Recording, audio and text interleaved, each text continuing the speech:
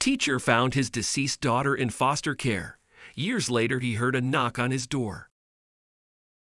Steve was shocked when he saw a young girl resembling his late daughter in school. Little did he know that her mother would show up at his doorstep a few days later. Professor Palmer should have been in his classroom 10 minutes ago. The kids were tapping their feet restlessly under their desks. They were ready with their drawing books open to a fresh new page. Their brand new pack of oil pastel crayons nearly lined up on one side, and every pencil on the other had been perfectly sharpened. The children were all sitting with folded hands, smiling at their best friends across the classroom, trying to hide their excitement. Today was the first art class of the year, and they were excited to find out what their favorite Mr. Palmer would teach them. Where is Mr. Palmer?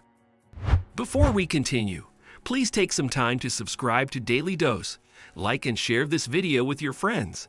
It might brighten their day and inspire them to do good. Also keep watching because an important lesson awaits at the end of the video.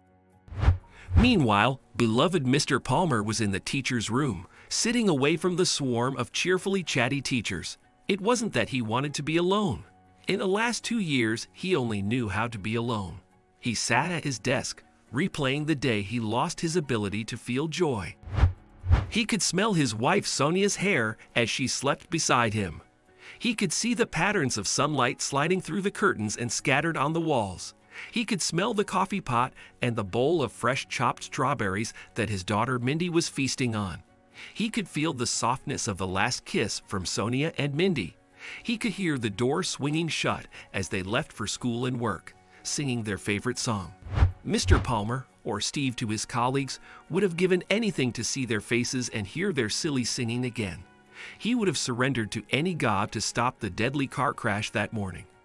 Most of all, he would give anything to see his little 8-year-old Mindy's smiling face again. Hello! A little girl's voice startled him back to the present. She waved to him from outside the teacher's room, and Steve saw his daughter smile again. Mr. Palmer. Steve was staring in too much disbelief to respond. Mr. Palmer, good morning. I'm Maggie Boone from Class 3A. It's art period right now. Won't you be coming?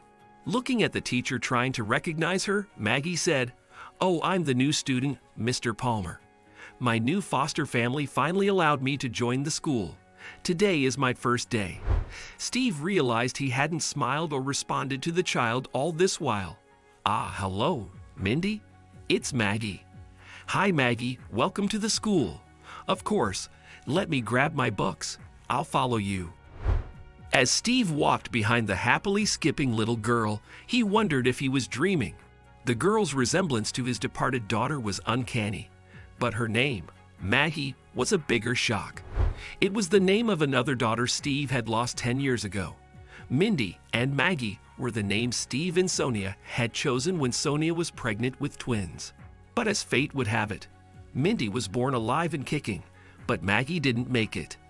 And even though the couple never got over losing Maggie, they channeled all that grief into love and showered Mindy with it.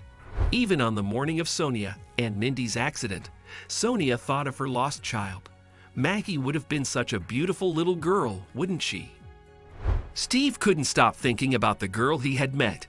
In many ways, she was just like Mindy, and yet she also felt like the daughter he never got to have. Without knowing it, Steve and Maggie had become each other's favorite people in the following weeks.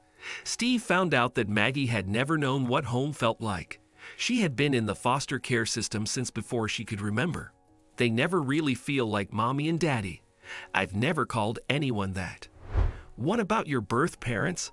Steve asked impulsively and immediately bit his tongue. They say my mommy was adorable but very poor. She had to let me go because she couldn't buy me food or clothes. And I don't know anything about my father. Maybe I don't have one at all, Maggie said as she covered her face and sobbed.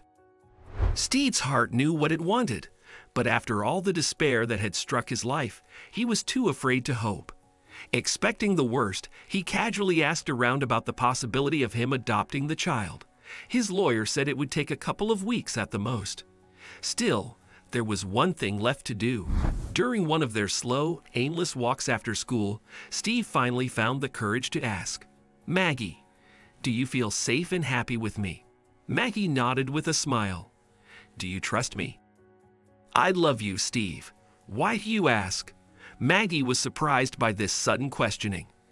"I was thinking, maybe, would you want us to live together permanently?"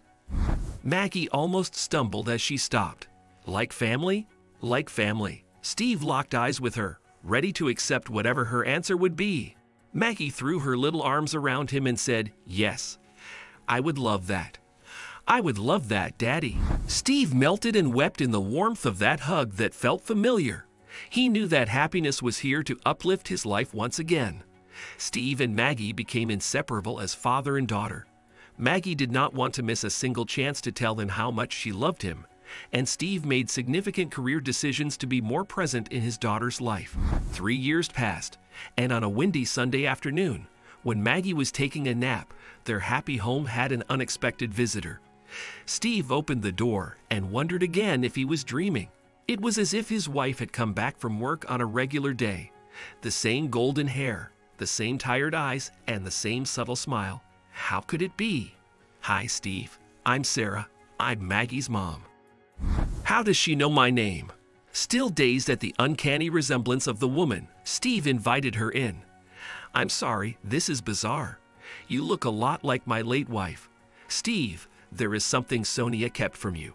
I'm her twin sister." "No, Sonia was an only child. She would have told me. She didn't, and she had her reasons. I did a terrible thing. We grew up in an abusive household. We spent our childhoods supporting each other, cleaning each other's wounds, and getting each other through some dark times. And one day, when I was 17, I ran away from home.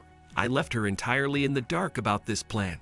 It felt liberating for a while, but I knew that I had left her to deal with our abusive parents on her own.